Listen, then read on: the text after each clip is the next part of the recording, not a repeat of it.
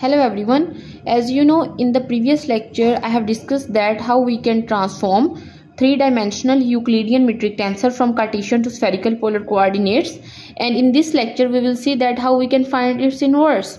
Now students, you know that the metric tensor is given by G mu nu and its inverse is given in a contravariant form, that is given by this one, and if we multiply them with each other, like you know that if we multiply a matrix, you can actually it is not a matrix, okay, but for the sake of understanding, if we multiply a matrix with its inverse, then we get an identity matrix.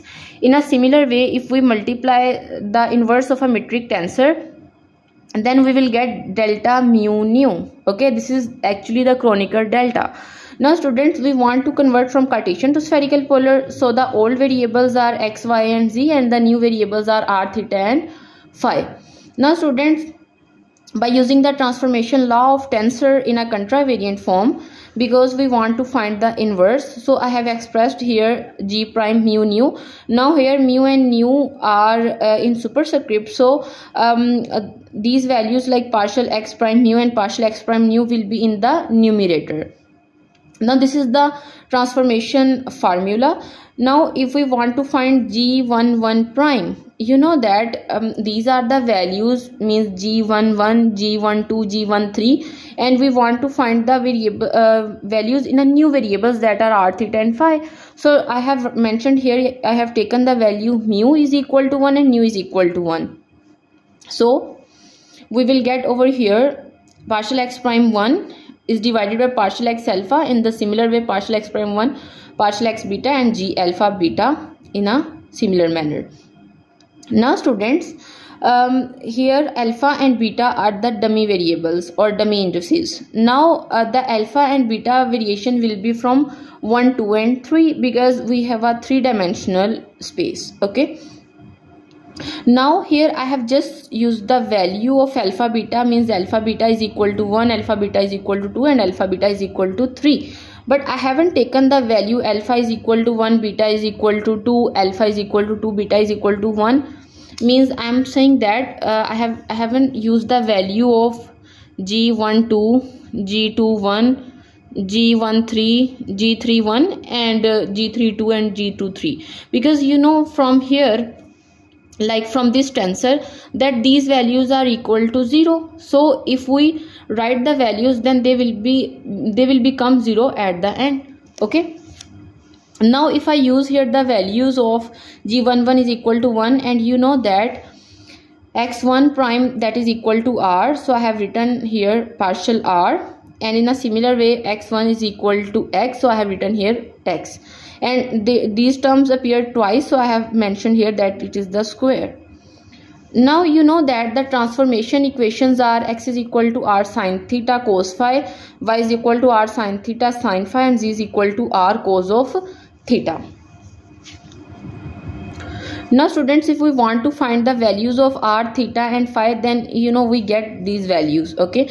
Now our target here is to find partial r by partial x, because previously I have mentioned here that we need the value of partial derivative of r with respect to x, r with respect to y and r with respect to z. Because we want to find the partial derivative of r, so I have just transformed these equations in terms of r, theta and phi, so we can easily compute the partial derivatives, okay. Now their partial derivatives are given by this one, and if I use the values of these three partial derivatives over here in the value of g11 prime, then I will get this value and it will become equal to 1. In a similar way, g22 prime means mu nu that is equal to 2 and alpha beta as it is, and now these are dummy variables, so I will write in a sum over form. Now here I am not using the value 1 2 2 1 or 3 1 1 3, because due to this metric tensor, three-dimensional metric tensor, all of these values becomes equal to 0. So if you write, then they will become 0 at the end, okay. It's up to you if you want to write them, then you can write just for understanding, okay.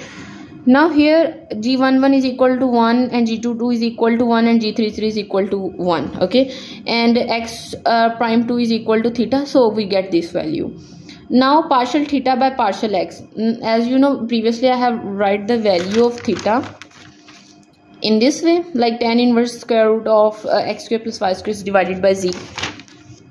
So if we take partial derivatives, then we will get this term, and then after substituting and simplifying, we get the value of 1 over r square. In a similar way, g prime 3 3, if we simplify it, then we will get this value 1 by r square sine square of theta. Now students, here gij is equal to 0 for I is not equal to j. I'm not doing all the calculations. You can check it by yourself that if you find the value of g prime 1 3, then that is equal to 0, and due to symmetry g3 1 prime is equal to 0.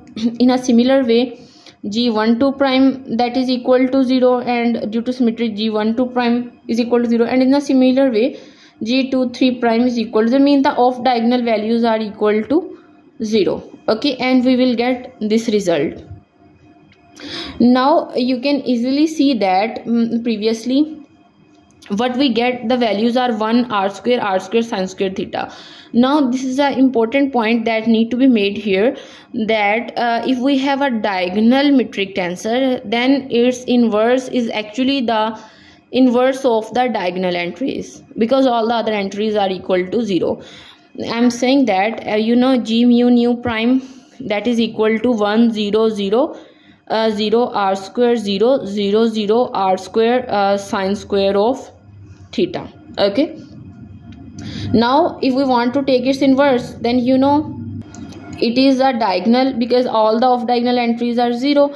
So if you want to find its inverse, then just write the inverse of the diagonal entries. Okay, now this is all about this lecture. I hope you understand it. Thank you so much.